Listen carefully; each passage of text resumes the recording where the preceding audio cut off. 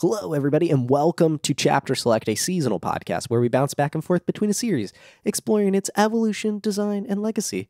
For Season 5, we are covering the Resident Evil franchise. My name is Max Roberts, and I am joined, as always, by Logan Moore. Hi, Logan. Oh, Max, little fishy, come see my hook. Oh, thank you for being such good bait. Oh, my goodness gracious, Logan. We're going down south. Pretty far south, some may say. Very far south, further south than Resident Evil 7, that's for sure. We are headed to Antarctica. So south that it almost becomes north. Unless the Earth is flat. It's true. It's quite possible. We are going to be talking about Resident Evil Code, Veronica X, or just Code Veronica, as it's come to be known as, the Dreamcast spin-off title in the Resident Evil franchise.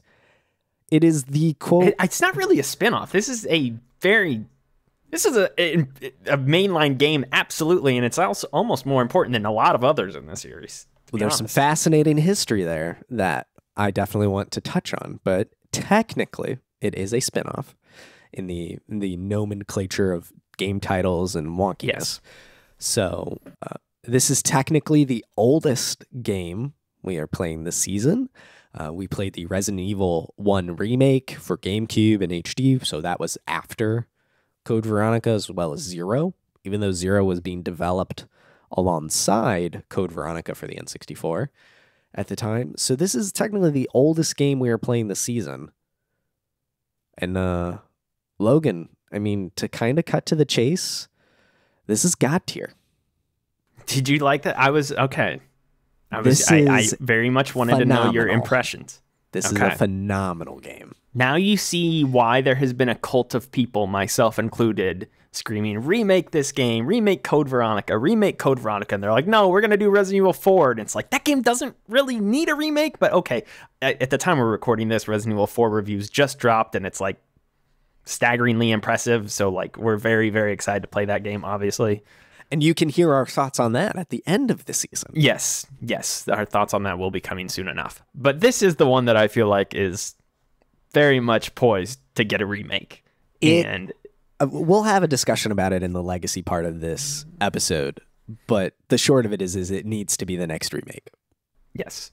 And if they do something like Remake 5, it'd be so bizarre. It's like barely a little over 10 years. I guess we're like 15 years removed from 5 now, I guess, which is strange. But anywho, yeah, let's do the rundown, and then I want to obviously get way more into your thoughts on this one, because this was the one, I think, of all the games in the series this season that I was interested in hearing your thoughts on. It was this one, because it is so much off the beaten path in the larger series to some degree, but it is of utmost importance at the same time. There's just a lot to break down here. So anyway, this game was once again developed and published by Capcom, but it did have, as Max has noted here, some additional development partners from a lot of various companies. It was not developed by Capcom. It was published by Capcom, but Capcom had a small part in it. So go ahead, say all the developers. The developers include Flagship, Nextech,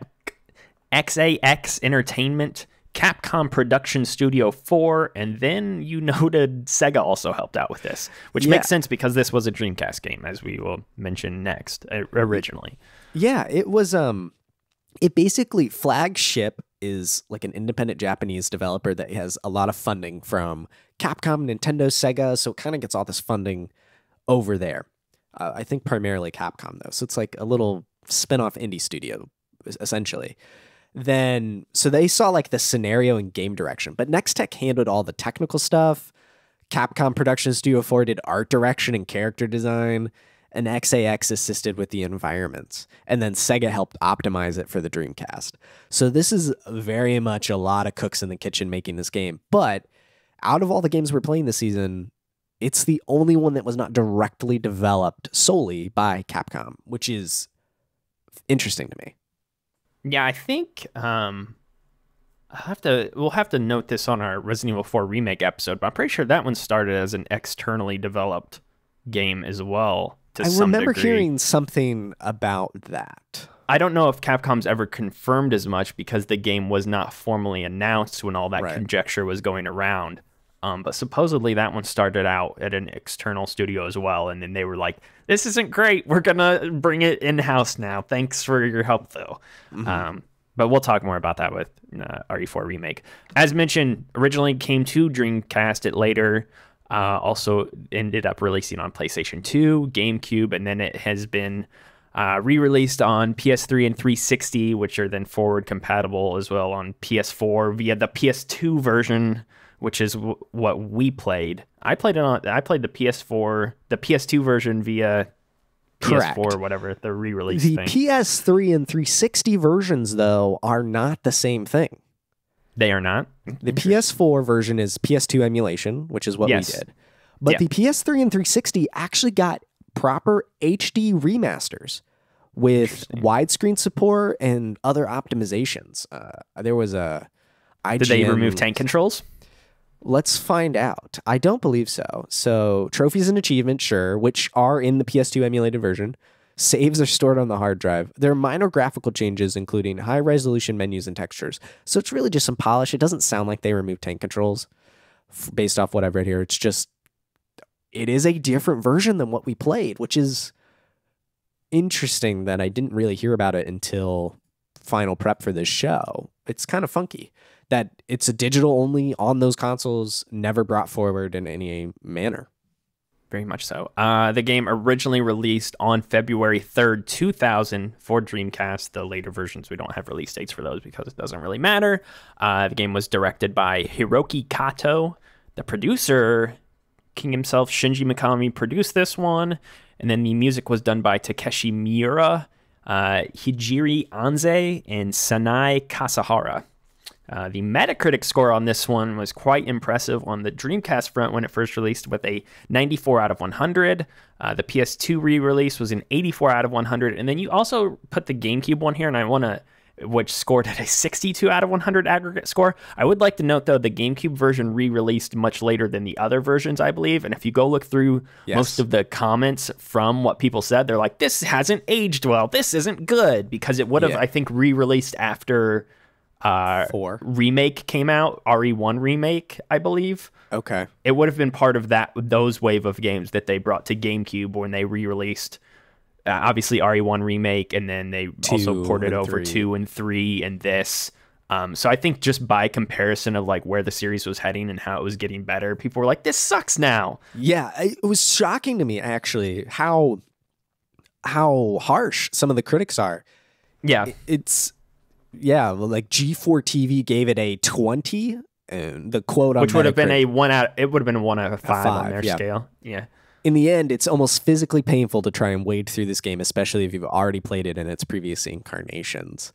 It just seems so harsh for something like the mindset critically around this re-release was, if it's not new and updated and fresh, it's old and outdated. Like it seems like the community quickly discarded old games. Well, this explains why RE1 Remake was done within a span of 5 years. Like, that game was remade very quickly. Like, nowadays, it kind of happened most recently this past year with The Last of Us, which got a remake 9 years after the original release of the game, and people were like, "This is ridiculous. This is asinine. Why would Naughty Dog do this?" And now, back then, Capcom was like, we're remaking the first game. And everybody was like, yay, this is a great choice. Good job, Capcom. So it's an interesting look. I think that review score is not reflective of the game itself. No, because it doesn't seem like it's like a poor port of it on GameCube. It is just the same game. Yeah. And outlets are just like, it's the same game. And it's not good by the comparison of what we've had the past couple years. So don't play it. Anyway, but yes, the original game itself was a 94 out of 100, which makes this, I think, is this the highest game critically in the whole series? I'm bringing this up now, and we'll bring this up again on the RE4 Remake episode. That game I know is clocking in at a 93 out of 100 right now on Metacritic. What was the original Resident Evil 4, though? On PS2, the original Resident Evil 4 is a 96. Okay, so Resident Evil 4 still is top dog. And For I know GameCube, it's a 96. So yes. Okay. And then the remake is a 93. Okay. But it is in this upper echelon, of course, with the Resident Evil series. I'm surprised that the X re-release for PS2 scored so much lower. It just added more content. I think, again, that's probably a sign of, oh, it's old. We've been here, we've done that. And it's interesting to see that, some 20. Resident Evil 2 years. Remake has a 91. Resident Evil 1 Remake has a 91. So this is like, those are the ones that all eclipse 90, I think, is RE2 Remake, RE1 Remake, RE4 Remake, and then this. Those are like the top 5 most critically acclaimed. And I would agree with the 94 kind of range for this game. I mean, I think that's very high, to be honest. I obviously want to get into you, and I want to hear your thoughts on this game. I would like to briefly state what I do like about this game, though, and I want to see if you come in with a similar perspective. The reason I like this game, especially upon replaying it and revisiting it, is I think it hits on all the great notes of what I like about Resident Evil as a whole. It is schlocky. It is... The puzzles, all the puzzles from the old school Resident Evil type are very much in play here. It has all the old school elements of the series, obviously, which are core to the franchise and are still present in some capacity. But it is schlocky B-movie horror mixed with over-the-top action. I think of like some of the sequences later in the game where Wesker's fighting Alexia, and Wesker, like the whole end of this game is Wesker and Chris fighting for like a 5 or 10 minute cutscene, and then Chris flies away in a jet. And it's just so over the top and stupid.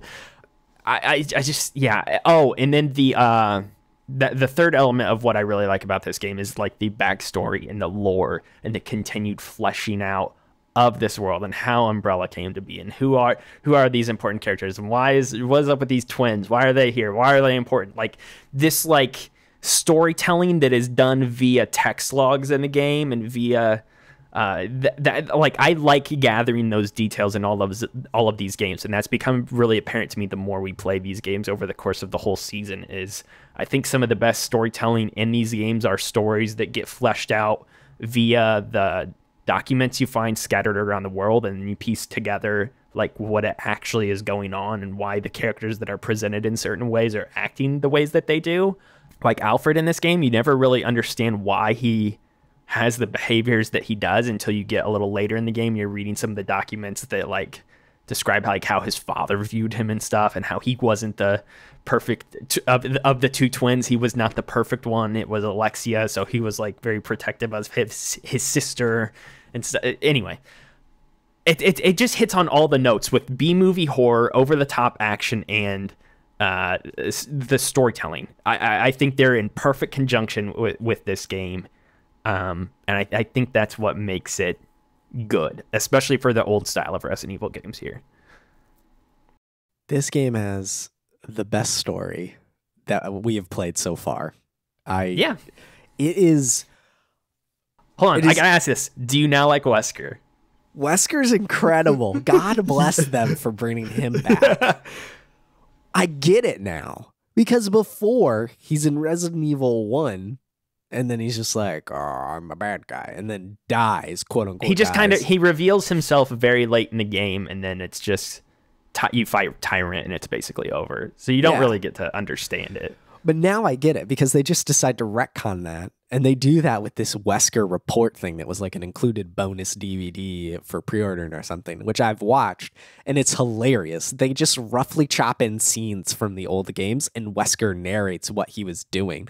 Like, he was the one that saved Ada from falling in Resident Evil 2 or something, but he's also the one that made her fall. So he's like doing all this stuff to try. He was in charge of Hunk and all this stuff. So it's just super silly. Actually, a funny anecdote is it seems that the director, Hiroki Kato, he in one instance claims that he just wrote that while extremely intoxicated. So like the Wesker report stuff is just totally made up on the fly, it seems. That's great. That's what I love. Like it is. Yes. But the twins are just god tier Kojima style characters. That's what I love about this. It's so, he's like, the idea, it's Alfred, right? Is the brother? Yes. Yeah. Alfred, at first I thought had multiple personality disorder. But he kind of does. Sort of. I think if they remade it, that's what it would be described as instead of just a cross-dresser, which is what is in the game. That does feel a bit dated. I think Claire even says something. You cross-dressing freak? Yeah, that feels extremely outdated today. Yeah, not 2023. At first I was like, oh my gosh, there are no twins. It's multiple personality disorder. That's why I was being very careful when we were midway through the game.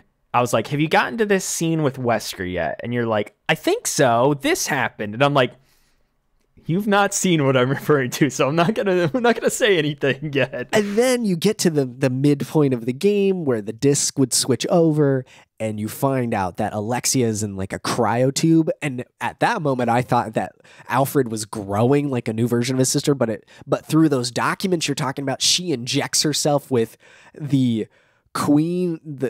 T Veronica virus, which is just the stupidest name for a disease ever. It's named after their great ancestor of their lineage, though. Exactly. The original Ashford. Which is so good. So she's been in like a cryo state for 15 years to become like this queen ant monster. Yeah, you read her own like research documents, and she's like, "Oh, I'm going to inject myself with this, but I'll have to go to sleep because it takes a long time to implement. So I'll have to be in cryo sleep for 10 or 15 years so that my powers can develop." It's like, and why does she come to that conclusion? Because they decided to experiment on their dad, who is one of the bosses that you fight. So there's this a big man with an axe down in the basement, but also silliness to it all that is just, it is a perfect marriage of all these things, and it's a world and a lore that I want to be immersed in. And then you've got their father, who has ties to to Umbrella. You've got their mansion layout, which is similar to the layout of the Spencer mansion itself. You learn about their father, whose name I forget. It doesn't really matter. Their father and his relationship with Spencer, and he's like, "Oh, Spencer's an idiot," and like you learned that like Spencer is not this important of a character within the larger Resident Evil history as you once thought, because the real like machinations behind what Umbrella would become more stemmed from the Ashford family and their own research and things like that. And Spencer kind of like co-opted a lot of this for himself. Yeah, it is wild and so much fun. It kept me engaged from start to finish, and it's a story that the series really hasn't matched up to this point as we've been playing. I get now where a lot of the goofy stuff we see later, I think right now, like Village, the fact that Ethan's hand gets chopped off and then can just be reattached, like that's a very goofy thing that makes sense within the world, I suppose. But I feel like it really truly starts here. I feel like because the formula this is the first game after the Raccoon City incident, so this is where the scope finally starts to broaden to where it then starts to become like a world travel video game series, because then you've got 4, which is in Eastern Europe, Spain. You've got 5, which is in Africa. You've got 6, which is all over the world. This game's obviously in Antarctica. Like this, as soon as they got out of Raccoon City, they're like, "Cool, we're traveling the globe now, and we're going to explain how Umbrella didn't only impact Raccoon City, but the whole planet as a result." It's so much fun. It is the most engaging thing, and I think because the formula of Resident Evil is so established by this point, right? It's been going on for 5-6 years, I think, at this point. That's when they could spread their wings narratively. And like you said, they've left Raccoon City, so they're spreading their wings there. But also they can just start creating these crazy worlds and lores. I feel, and then you have to think of what was out at the time. What was out while this game was in development? Metal Gear Solid was out. Ocarina of Time, not saying that like they're copying Zelda here, but I do see a lot of Metal Gear Solid in this game. Narratively, structurally, the flow of the game, the characters, the places.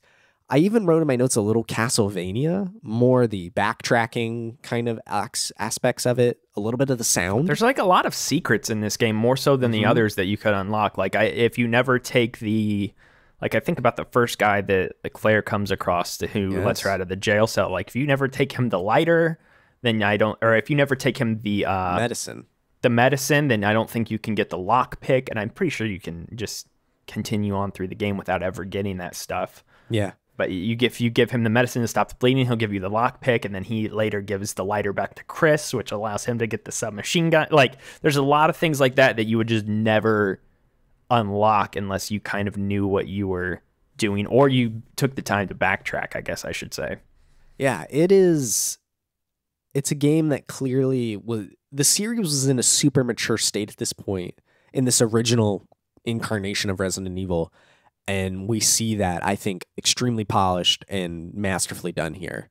And then it also makes sense that this was the last new game, so to speak. I mean, I get there was the remakes and re-releases, but the last new game before Resident Evil 4, which was in development at this time as well. And Resident Evil 4, obviously, as we talked about, went through so many different design iterations before what it landed on originally. So yeah, it's peak. We've been talking a lot about this story, so I just want to kind of wrap this up, but there's a lot of things I want to dig into. First off, to take it back to Wesker, we talked a lot about we didn't talk much about Claire and Chris's role in this game, because I really don't think they have much.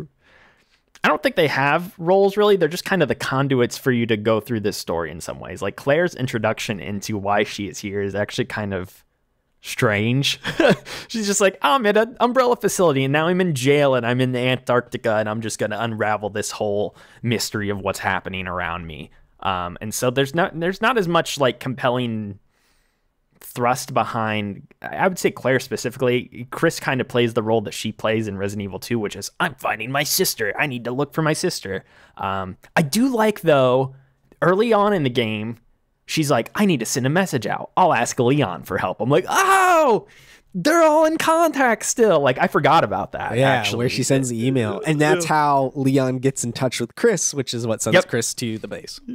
So they're like all homies now. It's great. But yeah, I don't feel like there's too much to say about Claire and Chris specifically, but I did want to go back and touch on Wesker, because I love that Wesker's involvement in this story is he just shows up and they're like, Wesker, what are you doing here? And he's like, I work for a new organization now. It's like, well, who? And it's like, he never says anything. He's just like, I work for another organization, and I'm here to get the virus, from Veronica virus.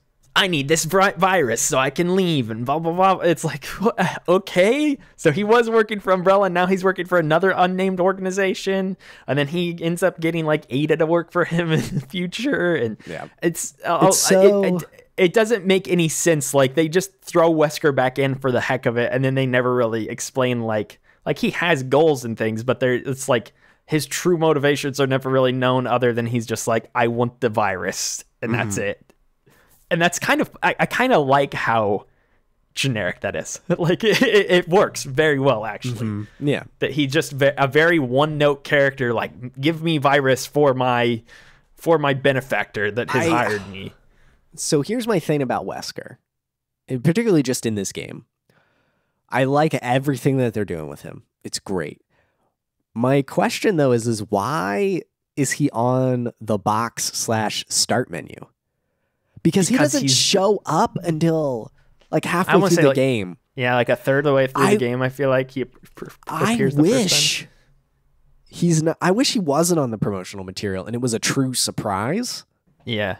Because I think that would have been great. Because I wrote in my notes, I'm like, where is Wesker? He's on the screen, but I'm about 50% in this game and he's not here. And then he shows up about that midway point. The base is about to explode. Claire's got to leave type thing. And he has superpowers and red eyes, which are not explained in the game at all. It's just like, whoa, Wesker now is like a cat man. It's just so crazy. He's got superpowers, baby. Yeah. I like that every scene he shows up into, or I feel like he mentions this like 2 or 3 different times in the game. Like, I know he does in the first scene where he runs into Claire. He's like, your brother, Chris. I hate Chris. I despise Chris. He just keeps mentioning over and over how much he hates Chris. Yeah. The whole game. And then so that good. results in their big final battle at the end, which is so over the top and so good. And I texted you this after we both finished. I was like, Max, we made the right call with like how we ordered the season, because this sets up Resident Evil 5 so well. Because Resident Evil 5 is absolutely just the Chris versus Wesker game. So I'm it's so very pumped now. It's very vital that you play this one beforehand, because yes, Wesker's hands, everything that happens in this game as Fallout is it goes directly into 5. So the sequel to this game is 5 pretty much. And didn't you say, you told me before, 5 has DLC with Chris and Jill reuniting. Yep, and they go after Wesker. Yeah. Oh my God, that's going to be so good. Like, that gets me amped for these games, man, because it's that goofy, just engaging rivalry Japanese storytelling that we're getting here with like this American action flair. And it's so fun. And that's why we're playing this, because it's fun.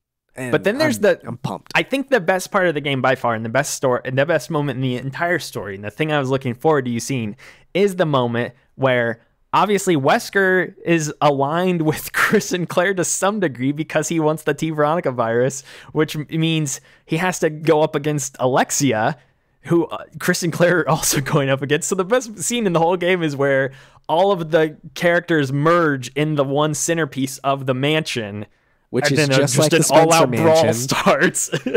Well, yes, and just all-out brawl. It's more like Chris is hiding. well, and Chris is hiding, and Alexia and Wesker go at it, and Chris is just kind of staring in a corner, watching this unfold, and it's great. It's fun.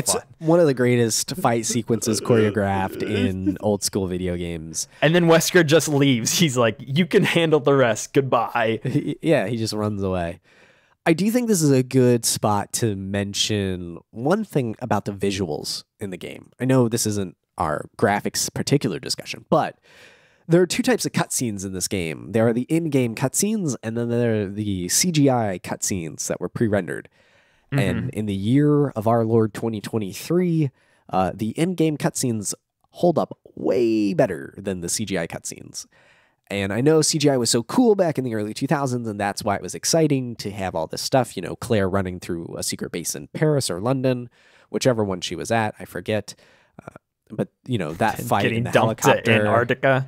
Yeah, so there's some silly CGI cutscenes that just have not aged well visually, but I really do like the in-game cutscenes, and I kind of wish those had stuck, like those were more prominent in the game. Obviously, if this game is remade, that won't be an issue. Everything will be the same level of asset and visual fidelity across the game. So, but that was something I noticed there because that scene is so great. And I think if it was a CGI cutscene, it would diminish the awesomeness of that particular moment. I even think there is a little CGI cutscene, correct me if I'm wrong, with Alexia walking down the stairs and like she catches on fire and turns into... I think it's when she first reveals like her true form or whatever. Right, but that is a CGI cutscene where all her clothes are burning off, right? Yep, I think so. See, that didn't age as well, but then her walking down the stairs in-game before the fight holds up still to this day. So an interesting thing 20 years later. What did you think? I just got to know, what did you think in that moment when that happened and you realized that that fight was going to break out between those two? I was just like,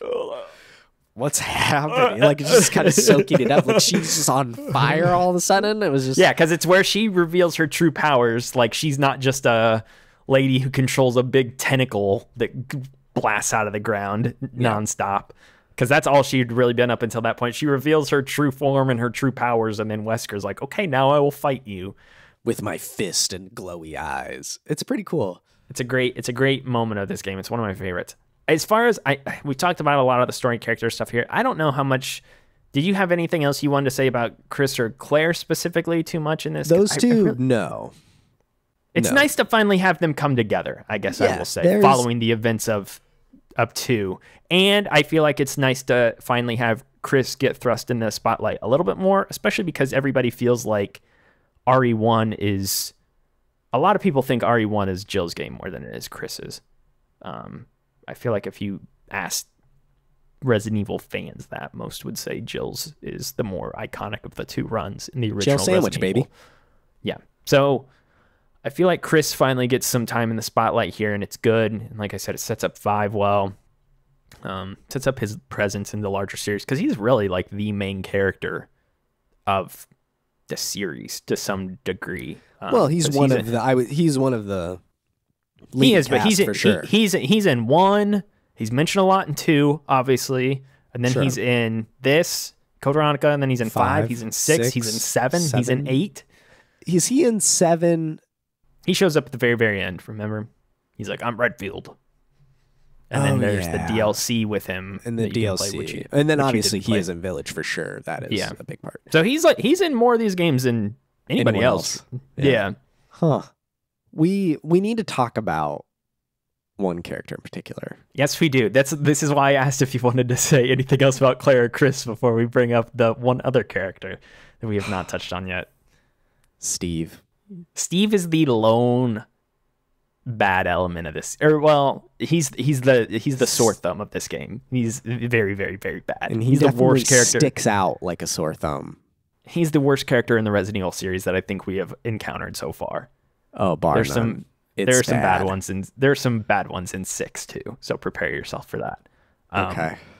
But yes, Steve is absolutely the worst character I think we've seen in the series. He has like a total brat vibe early in the game, like a ha ha ha, give me a cooler gun and then I'll share these Lugers with you. He chase me, pretty lady.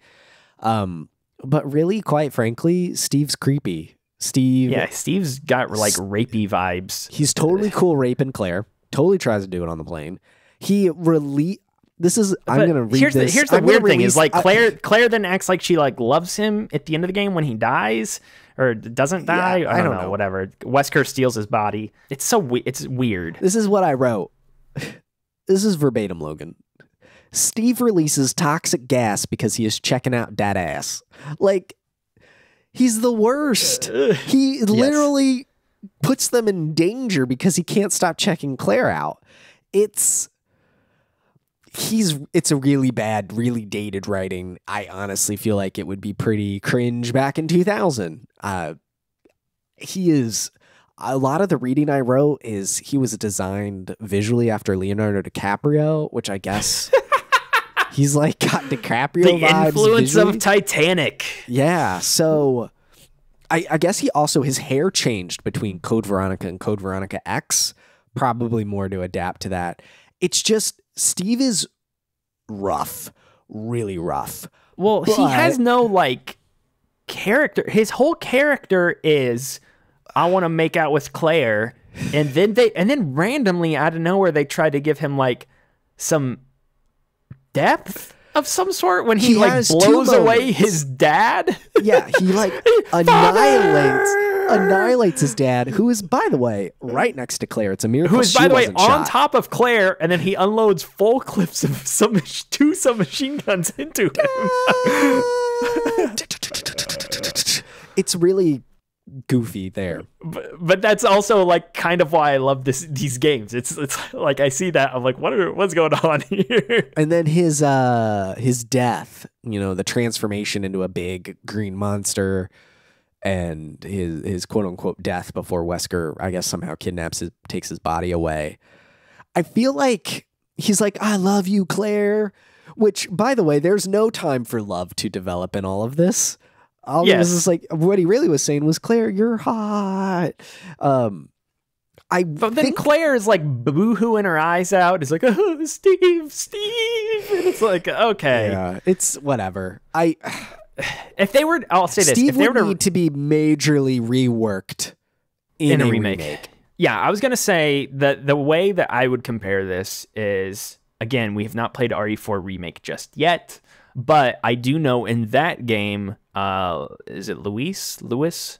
He has been added to the game more prominently, and that's just based on all the trailers and stuff we've seen. He's in sections of that game that he is not in the base game, so they have given him a larger role. And with this game, I think they should give Steve less of a role if they were to go back and remake this one. I think they should do the opposite, because he's atrocious. Like I don't want him. I like every scene he's in is annoying. He's just I just don't understand what like He's sort of bad. purpose he serves. And what sucks is so much of Claire's time in this game and her sections center around him. Like once you get to playing as Chris about 2/3 of the way through the game or so, like Steve's kind of out of the picture for the most part, which is nice. Thank goodness. And then Chris's whole task ends up being, getting Claire and saving her and stuff.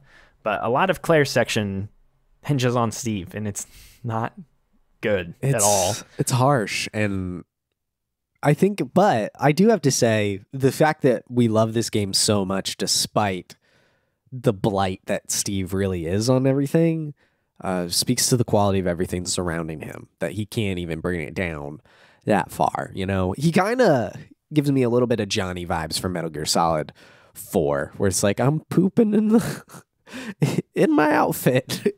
Kind of, yeah. Time and to then he falls in love with Mariel. Yeah, time to marry her.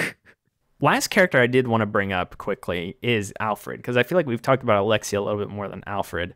Alfred, I think, is very over the top and very, like, conversely, like, I would say both Steve and Alfred in this game are over the top and just kind of like the characters that stick out is like, what is going on here? But Alfred, I think Alfred's better, works. Though. Yes, Yeah. Alfred works because Alfred comes across as a crazy person, but at the same time, he's been holed up in this Antarctic castle base for the past 10 years alone, protecting the cryo sleep tank of his sister. So like him being a little psychotic and a little like he is the whole game, I think plays and makes sense. Yeah. I like Alfred and I like that I like through a lot of the like supporting documentation and stuff, you can tell that he's kind of Cracked. he kind of struggles playing second fiddle to his sister, but he also like submits to her because he knows that she's like the superior twin. I wrote early on, creepy twins give me Lannister vibes. Yes. Like, it's almost a creepy love for your sibling type angle here, which probably could be fleshed out in a remake as well, more to that type of thing. He's really good. He's a really good character here, and I like it a lot. He's a good character for the first half of the game. He would not hold it up throughout the whole game, which is why his sister becoming takes the primary over, which antagonist. is a good switch. Yep, It's all very good, a great moment. When we saw the Resident Evil movie in theaters, there was a point in that movie where they teased the twins, and I was like, "Oh, they're the twins!" And you're like, "I don't get it," and I'm like, "You would? Oh, y'all, Code Veronica!" I'm like talking about it. Like, now you know why. Yeah, I get it. I would be very excited to see them show up in future because things they were as like, well. weren't they? Doesn't it explain in the game that they weren't born of like they didn't have Natural a mom? They were like, they were tube. like They're test tube babies. They're test tube children made by their father. Yeah, which is that he was even trying to more creepy, funky layers. There's so much cool narrative depth here, and just silly, crazy ideas that are put out. Last story moment I want to ask you, and then I want to kind of start breaking down the world and gameplay and stuff like that. How do you feel about Chris's introduction in this game? Just scaling up the side of a cliff. And I got some beef. Again, I don't know when this movie would have come out. But Chris, why was the bag not cross-strapped? That's what I want to say. Why was the bag not cross-strapped? What bag? He has a bag while climbing, carrying all his gear, and then he drops it all into the ocean, which explains why Chris has a nothing when you get up to the top. That's right. I forgot. He's a STARS member. Should have been cross-strapped. All I'm going to say. I got very big Mission Impossible Tom Cruise vibes from this. Now, Mission Impossible 2 would have come out actually later that year, May 24th of 2000. So it's maybe not Tom a direct Cruise showed influence. Capcom a secret Early viewing, screening of possibly. the film. Yeah. There's big Tom Cruise energy. It's goofy. I just like that that's the transition. It cuts from them being in the snowmobile but getting blasted by the tentacle, and then the next thing you see is Chris climbing the side of a mountain. I like that Chris misses them by moments. Like, he shows up right after the base is blown up, and Claire and Steve have just left. So it's just this total mismatch miss of everything. That's another great thing about this game. I mentioned that, like, in the same way that, like, in every BioShock game, there's a lighthouse or whatever. There's always a lighthouse. In Resident Evil, there's always a self-destruct sequence. And in this game, there's 2 of them. It's good. It's very good. There was one thing I wanted to say about Claire. Just came back to me. Her design in this game, I think, again, a product of the times. They just, for whatever reason, gave her a crop top. They're like, I got a belly button in Antarctica. I'm like, that feels pretty dated because her design. She was in Paris. Come on. I guess. Or wherever she was. But that feels pretty dated, especially I think her design in Resident Evil 2, even the original, is just more iconic with the full jacket and, just the look. So I would be excited to see her cooler design, quite frankly, come back in a remake as well. She did feel a bit dated in this game, visually speaking. How did you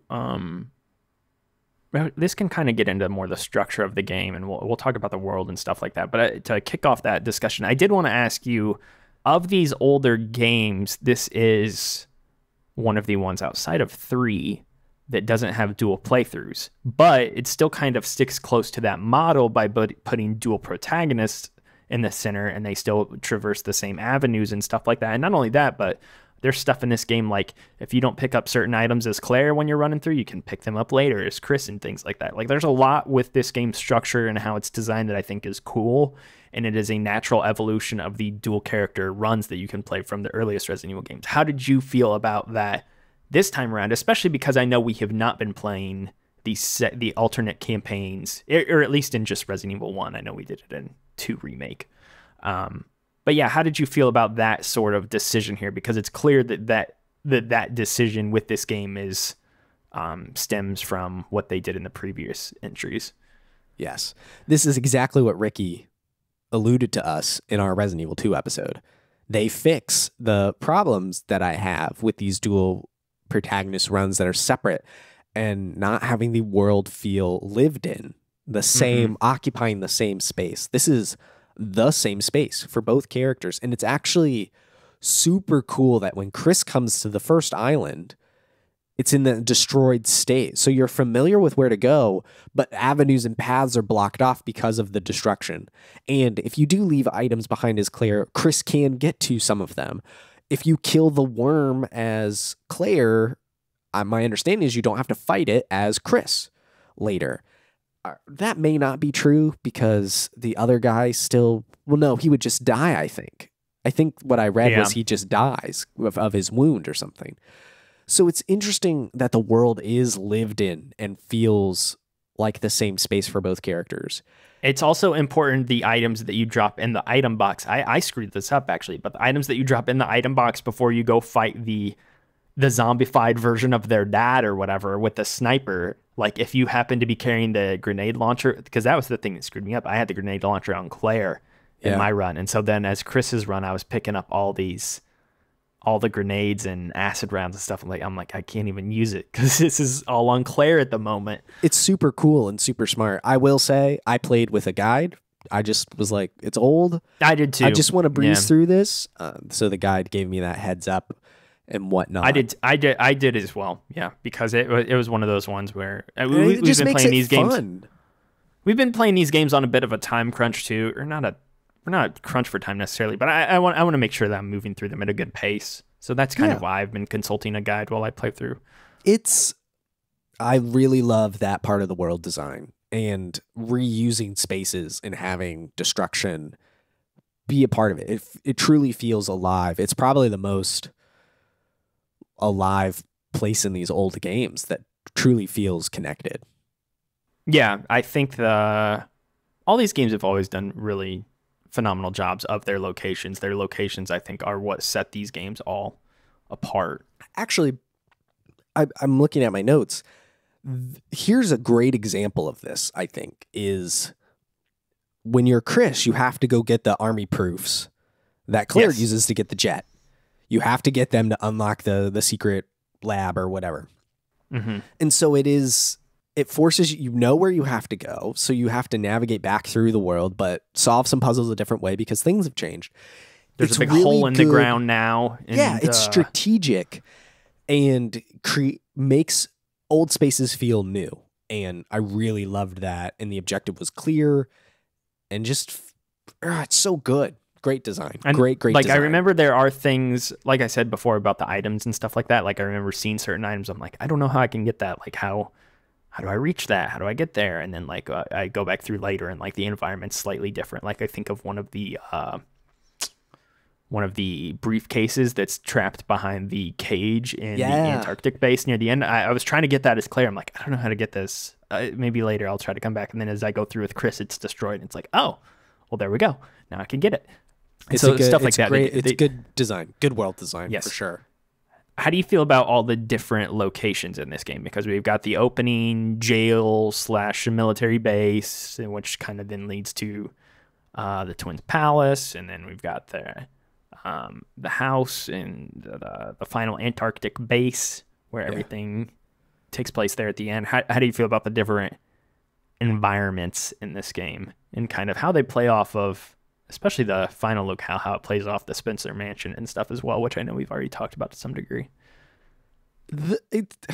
Military base is an interesting start, I think.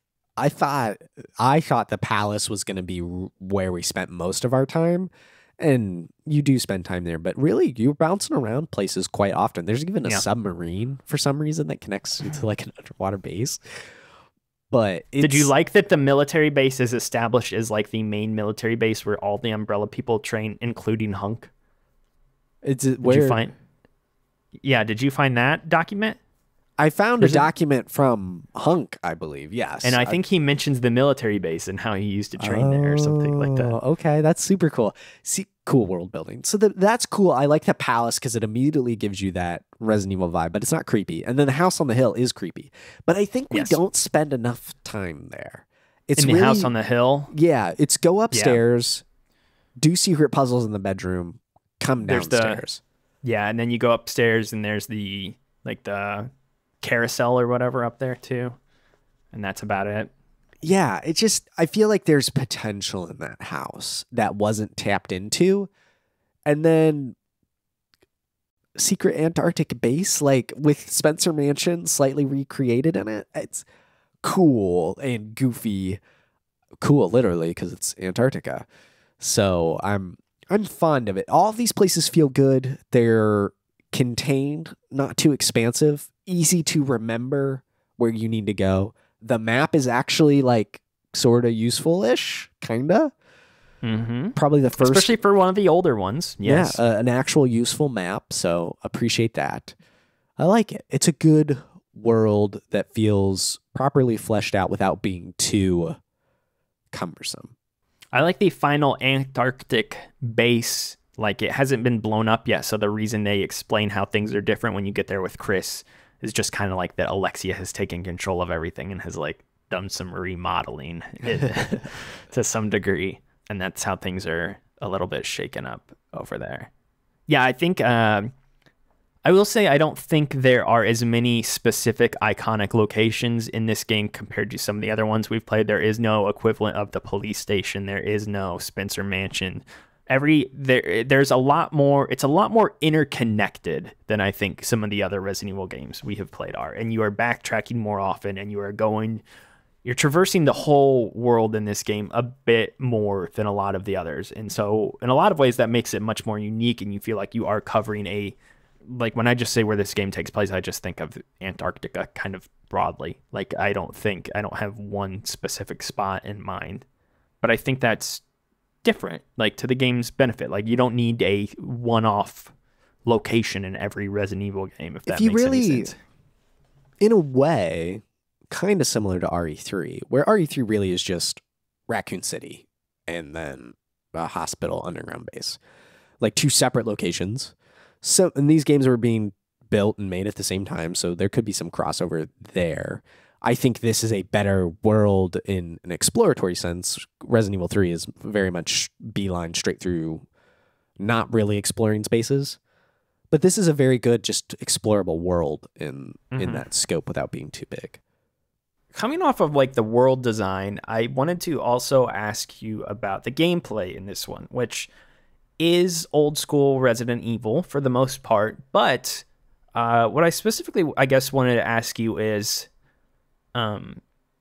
if you can clearly see how Resident Evil 4 came after this, because this game, more than any of the others, lets you do combat pretty regularly, and I don't feel like you're ever strapped for ammo as much as you are in some of the other games. I didn't know if that's how it was in your own experience, but I do know I got to the end of this game and I knew I was heading into the final boss fight, and I looked what I had in my item box before I went to go fight the final boss, and it was a whole lot of ammo that I was sitting on for all my weapons. And I was not using my weapons throughout the game too. Like, I was pretty heavily firing away at zombies and other enemies whenever I saw them. So it wasn't a situation where I was trying to be conservative. But this game, and this is a progressive change that we see in all these games too. I know we didn't play the original Resident Evil 3, but that game had a larger focus on combat as well, rather than being more survival based. And you still have to be careful with how you allocate your resources. But yeah, I guess broadly when it comes to shooting and killing zombies and stuff in this game, did you find that it very much pushes you to use your weapons, go nuts? We're going to give you ammo pretty regularly in this. Yeah, absolutely. I wrote down this is definitely the most actiony old school Resident Evil game. And it makes sense that 4 is the next step from this, embracing that, but giving us that over-the-shoulder camera angle while maintaining the tank controls. So it's a logical next step up. It definitely is. I see that and felt that, experienced it quite a bit. I will say, though, I thought the weapon variety was not great. I think I'm starting to get bored of the tried and trues in Resident Evil. I think the bow gun was pretty cool, very fast. It can hold infinite number of ammo, so they're never reloading. Oh yeah, and you can stack it all. Yeah, so you can have like 400 rounds at a single time, and you don't have to. Yeah, the bow gun is cool. I think the grenade launcher in this game sucks. I think the arc of the shots, like they botched the grenade launcher. I think the shotgun is fine. The grenades work well, but I don't think the flame rounds or the acid rounds work very well. Or there's gas rounds too, I think. Yeah, I wasn't feeling the weaponry this time around. Also, some guns have a percentage of ammo instead of... Yes.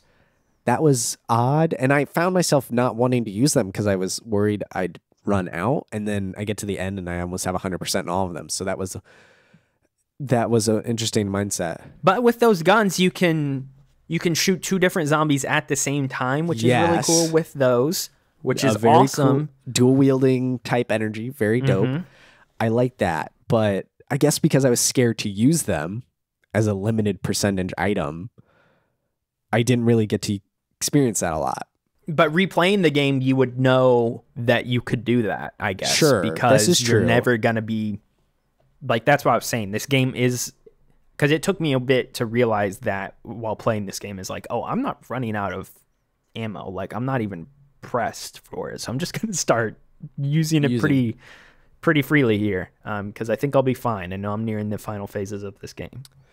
I did notice there aren't a lot of bosses in this game. There's not a lot of boss fights. And some of the ones that are presented are optional as well. The spider was optional? The spider is one you can avoid. I think of the, when you go down into the, like, dungeon basement area where the plaque is in the water, and then that... Oh, that electric...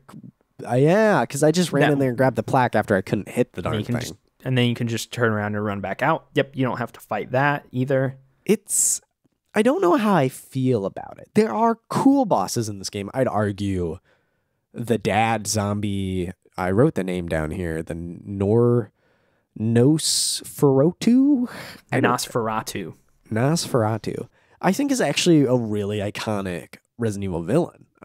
The design of it with all bandaged up and tentacles and a big axe type energy. Cool boss design there. Tyrant, of course, shows up. Feels like just for the sake of Tyrant. A little recycled. Yeah, I think this is the last appearance that Tyrant makes. And then, of course, Alexia and her You've got the stretchy arm dudes that Oh, show the up. Bandersnatches. Yes, which are They're very annoying. Annoying, but unique. I Yes. appreciated a little bit new variety there. And they can jump up on different levels, and that happens at Yeah. multiple points in time. And that's pretty scary in that, Yes. that sense. So cool, neat, but not a lot of boss fights. There's, No. of course, you run away from Monster Steve, which is horrible, by the way. it's a bad segment. Because you basically have to go into that section with health, or else you will die. You have to have 2 health items. Yep. Or get extremely lucky. And I don't know how you can outrun it, to be honest, because I tried it and I died like twice. Yeah, And I was like, it I is- just have to burn through my health here. So that section sucks. It does suck. And then obviously Alexia. And Which her. is a fun fight, and she turns No, I don't like- think the final fight is fun. I'll say this. I like blowing her up with the bazooka energy gun thing. Well, who doesn't Because like that? the second it happens, it immediately cuts to CGI. Yes, but the second phase of that fight, where the little bugs are just hounding you, is obnoxious. I will say I did not have much trouble with that Died because about 7 times in a row. I did not die at all on her. I had full Magnum ready to go, primed. Shot her with the Magnum. But those bugs, I would run out. I had like 6 shots of Magnum, run out of that, and then switch to the AK or the whatever machine gun I had. I had like 12 grenade launcher rounds, so I was just like poof, poof, poof, poof. But those bugs kept killing me, man. I actually looked up a video, and they were like, "You just got to shoot her. Don't worry about the bugs." Yep. And I tried 2 strategies of ignoring the bugs and shooting the bugs, and both were failing up to that point. But then I was like, all right, I'm just going to shoot her forever. And I stuck with the strategy I saw in the video, and it seemed to work. Well, it did work, because then I ended up winning. But man, those bugs suck, and that fight needs to be reimagined as well, I would think. That didn't give me a problem, fortunately. I did kill her the first time. So that's just dawned on me. Was Claire poisoned in your run? Yes, by the stupid moths, which I hate. No. Oh, the moths suck. No. Was she poisoned by Nosferatu? No. I was reading about this. Apparently, if you get too close to him in that fight, he poisons you. Yes. And then that is Chris a thing. has to go get an antidote, Yes. which is referenced in pickups and collectibles. Yes, it is, and it is in the basement section. And I was actually looking for that because I knew about that. I was like, why can I not find this? And then when I went and saved Claire, it was just like, oh, she's fine. So yeah, that's another optional section of the game. I think that's a really cool touch, and it directly impacts narrative and performance of the game. Again, connecting the world. And it makes you want to ensure that you do a better job As in Claire. that boss fight on top of the helipad or whatever you're fighting on there. A bit too foggy up there. A bit too foggy. A little bit. But you can definitely see the Metal Gear Solid influence in that fight for sure, with the sniper rifle and yeah, that's Metal Gear Solid 1 vibes, absolutely. But yeah, there's not a lot of bosses in this game, I like you're saying, which I think is kind of interesting because it is so action heavy. So it is different in that regard. I gotta say, I hated the moths and the spiders in this game. Holy Moths smokes. are atrocious.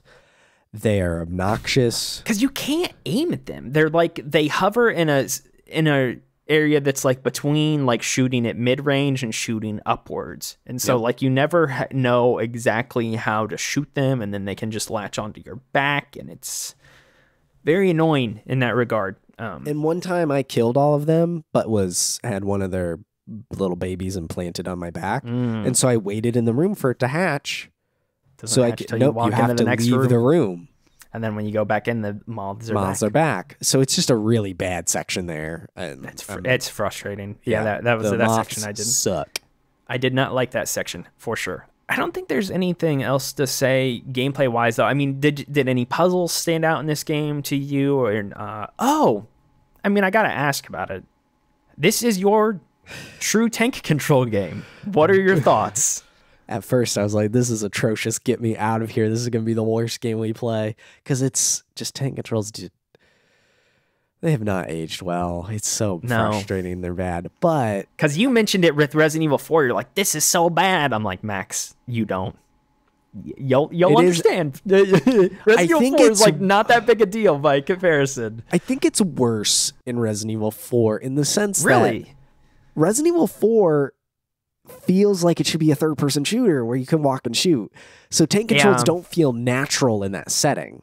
But Yeah, the I more can get that. top-down approach here at least made it a little easier on my brain of just up is go forward and then figuring out left and right based off And they give you the orientation of 180 character. spin, which is nice. Very helpful. So it's Which I fine liked. and I got used to it, but please no more. Please no more tank controls. It took me about 45 minutes to an hour to get kind of used to it, and then I didn't have any problems after that. Early on in the game when you have to like run away from the dogs, I was like, this is not good. This is a bad time. I can't. Yes. Because when you panic, your brain goes into that fight or flight, and then my brain's not thinking, here's how we use. I definitely use the D-pad. I try, and naturally I was reaching for the analog stick at first, and that makes it even worse because you don't have any true Oh, I played the whole feel. game with an analog stick. Oh, I know. Could not do that. I was D-pad all the way.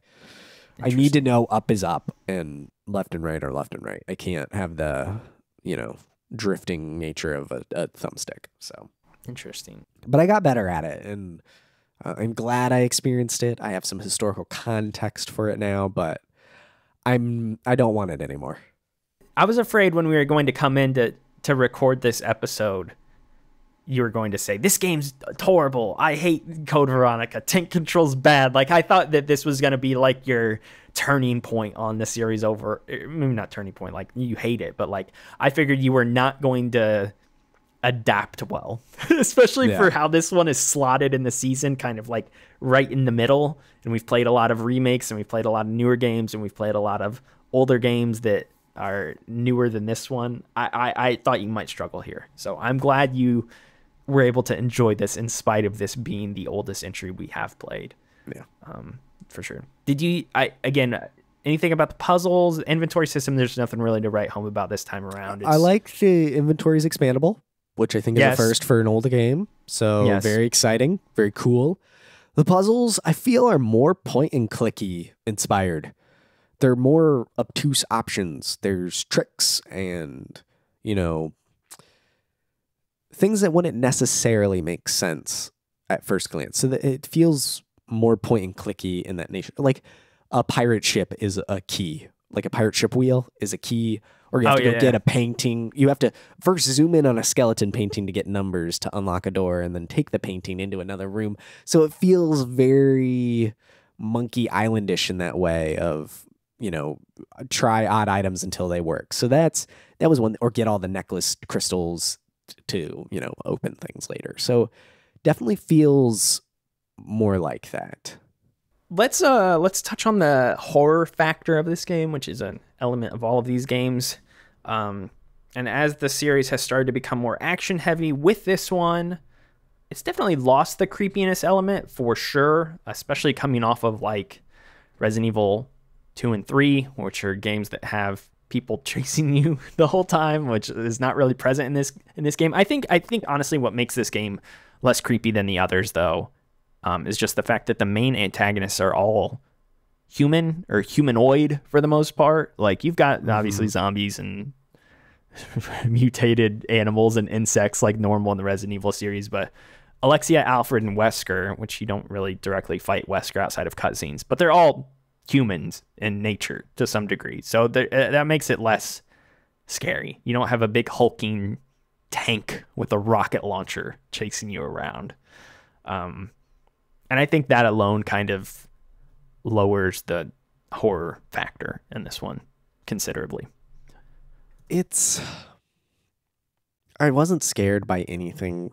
I was never like unsure to enter a new space. I think they tried some horror stuff. I think narratively there's creepy stuff. Opening the doors more slowly with the like heartbeat with your heartbeat ramping up as your controller shakes in tandem with it. I think of the doctor that was performing and had the secret lab underground. You had to use the eyeball. He was like, no one will get to my precious subjects. And obviously like the stuff that they do to their dad, who is the boss. Like, that is narratively scary, but Mhm. in game, not scary. It's like So- body horror stuff more than it is Yeah, like jump and- scare or not. Just like I'm not scared to play the game necessarily. It's Right. gruesome and it's gross, but it's not really like I never felt like I was like, I gotta take a break. This game is stressing me out. Whereas like the other day this will kind of time things a little bit. I've been playing through Village recently, and I reached the dollhouse section of Village the other day, and it was like 11:30 at night, and I was like, I think I'm just gonna stop here for the night, actually. Yeah, And- this is definitely not scary, and I would be curious to see how horror could be reimagined into the game if it was remade, because I think you gotta have some scary stuff in the game. Like there's so many possibilities of what they could do in a remake. But yeah, it's not as scary, which is a bummer, but I do think it compensates it in the action and just over the top nature of everything. So it does feel balanced, just not, it's definitely the furthest we've come from horror. Yeah, to some degree. I mean, I think the series from here does become more action heavy for certain. Oh, absolutely. With 4, 5, 6, obviously. Like, it's just things only get crazier from here. And so horror is an aspect of Resident Evil, and it always will be, but I do think this is where it started shaking loose from trying to intentionally scare the player, whereas the older games kind of tried to do that more frequently. Let's talk about the music. I think there's actually more to say about this soundtrack than a lot of others. There is ever-present music in this game compared to just sound effects and stuff like that. A lot of these other games opt to be a little quiet to build a tense atmosphere and make you trepidatious of where you're exploring. But no, there is pretty constant music in every single area of this game. It's playing in the background constantly. There's different themes for different sections of the game. And I think the full soundtrack in this game is one of the strongest ones we've seen so far out of all of these. Absolutely. This game has such a good soundtrack. It's got this jazzy detective thriller flair to it, and some of its sound effects. The theme for the twins / Ashford family is iconic. Immediately, I knew I heard this. I was like, this is a certifiable banger right here. This is the song from the game. It's so good. It's eerie. It's creepy. It's romantic. It's a great song. A great song. Are you talking about the song that plays like on their the music box? Yeah, like the piano theme that you hear all the time whenever they're around. It's great. I wrote there's good music in the private estate, the manor on the hill there. The credits music I wrote as bumpin', because I've got a great musical vocabulary here. They've got the choir boss battle music coming back. It is just a really full and experimental soundtrack that I appreciate. But that jazzy detective nature of it, I'm like, ooh, more of this, please. Give some character and texture to Resident Evil sound. Like, make it fun. Yeah, I think them trying to, like we said before, not focus so heavily on trying to scare you, because I think when music is playing in the background, it does kind of break that tension a little bit, and it does kind of make you feel a bit more at ease, even if things on screen are chaotic and you're getting swarmed by zombies. Just the fact that there is music there is a constant that you can kind of latch onto with audio wise. Yeah. But yeah, the music in the game is great at the same time. So I'm glad to see them implement it a bit more heavily than some of the others that we have been playing, especially some of the others from this era of the late 90s, early 2000s.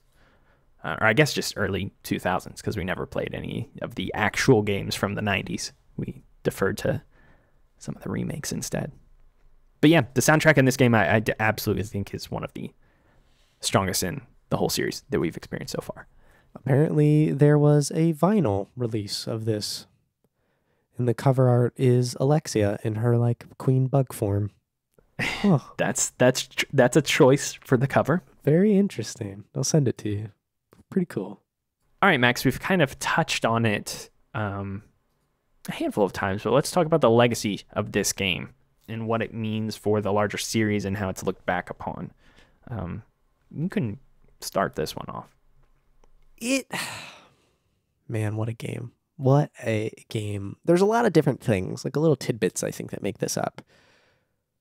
It's the first big major Resident Evil game that is developed not by Capcom. I think that's really important here. Because this game is awesome, and it proves that Capcom's not the only one that like has cracked the Resident Evil formula. I get that Capcom had a hand in making this game, but it wasn't just them. And so, I mean, Shinji Mikami's still a producer, so anything these people are coming up with, he's having to like. I was reading to some degree in my history book, The Itchy Tasty. He was just kind of approving things on the side. He was, because at the time, you've got to think he was in on 2, 3, 4, like a lot was going on. He's just the producer on everything. He didn't direct some of those games, but he was overseeing all of this. What was going on. This game brings back Wesker, which is so vital to the future of the Resident Evil series and is a legendary character within video games. So I think that's really important. The twins, the Ashfords, also, my understanding, are fairly prominent in the series going forward. I'm going to show you after this ends. I don't know if you looked it up, but the scene from that movie I was talking about. I haven't gone back. No, I should. They directly... the film the reel that you find of them, and he's like tearing off the bug wings or whatever, that's directly in the movie. Oh my gosh. Okay, see, that sounds so cool now. But in the end, I think this is like the true culmination of traditional Resident Evil. It is the peak of that design. And as we've talked about through the course of this season, Resident Evil can really be kind of chunked into 3 different eras. The old school tank control traditional era, the middle actiony era, Resident Evil 4 through 6, and then the rebirth of it all with 7, RE Engine, and this season of remakes with 2, 3, and now 4. And this is the peak. This is the end of that first era, and it hits, and it's great. Yeah. And I definitely am with the people that think this game needs to be the next one to be remade, for sure. This is... I can't believe it's not talked about more. Well, we had to go back and play a version of it that is over 20 years old. Like, there's a reason this one is the oldest game we've played this year, and that's why I think people want this remade the most, is because of all the other games. Like, we've talked about how when like Capcom holds these Resident Evil sales, like the whole Resident Evil saga, 1 through 6, 0, 7 and 8, even like readily available across PlayStation, Xbox, Switch, and PC. This is the only one that is like gridlocked to certain platforms that you have to kind of not necessarily go out of your way to play. It is accessible on PS4 and Xbox, yes, and does go on sale with those games. It does. It is an emulated version of the PS2. Yes. Actually, on Xbox, I wonder what it is emulating, because it's not the HD version, so it might be the Dreamcast version. Yes, I don't know. I mean, that's what I'm saying. You're playing a PS2 version of the game that is forward compatible on PS4, which is then also backward compatible on PS5. They did remake it on the PS3 and 360, or remastered it. So they did try going forward the next generation to keep it forward, but really they just haven't done anything with it since the PS4 generation, which was 10 years ago when that generation started. And so it's interesting that Capcom isn't, I don't want to say isn't as proud of it, but it's definitely not as accessible as the rest of them. Well, it's just, it is a weird, it's weird because to me, this game's legacy is that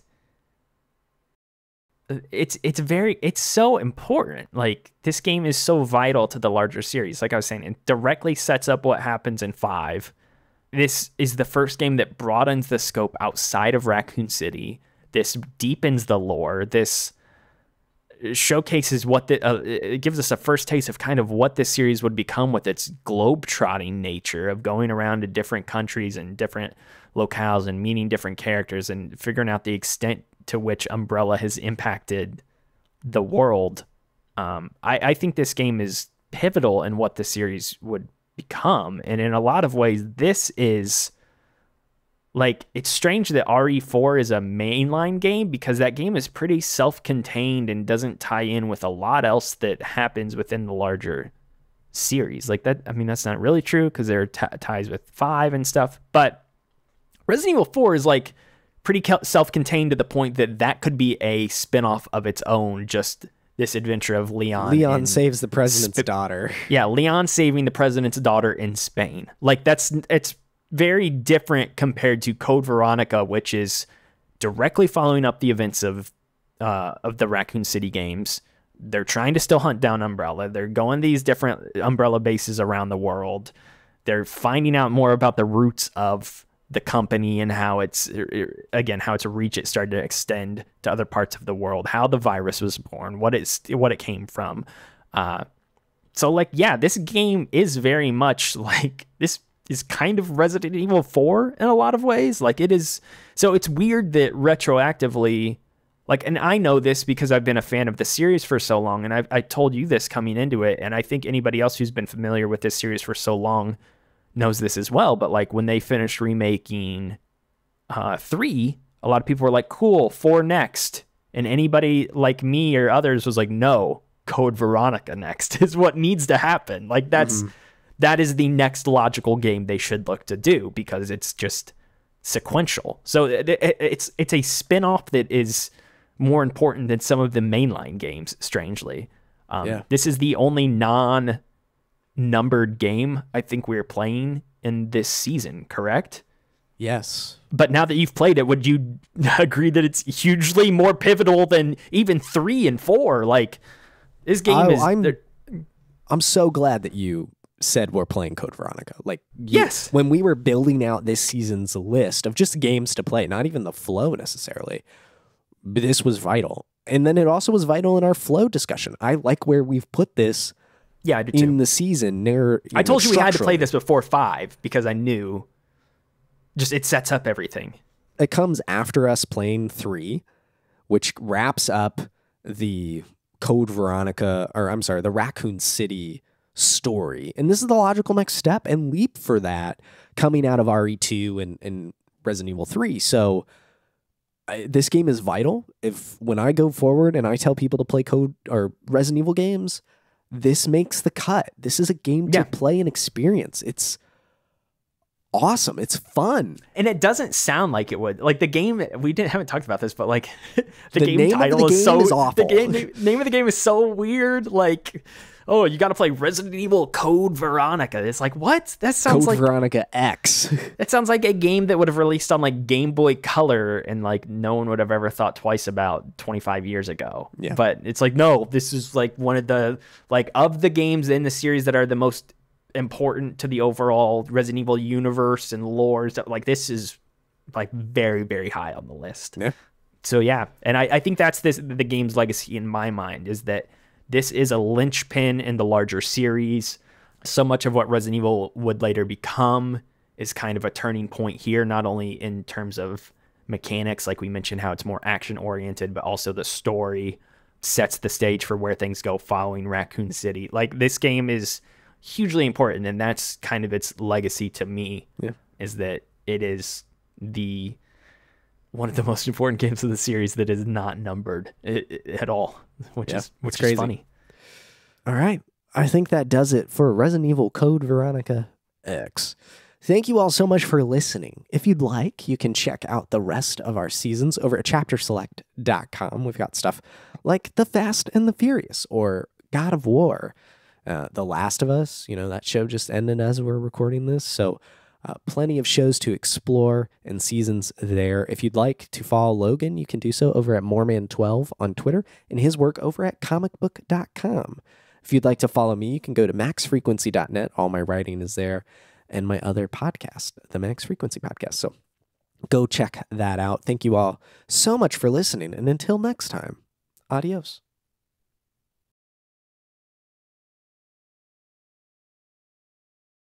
Ba-da-ba-ba-ba. All right, I gotta go pick up my kid. Chapter Select is a Max Frequency production. This episode was researched, produced, and edited by me, Max Roberts. Season 5 is hosted by Logan Moore and myself. Season 5 is all about Resident Evil. For more on the season, go to chapterselect.com/season 5. Follow the show at Chapter Select and check out previous seasons at chapterselect.com.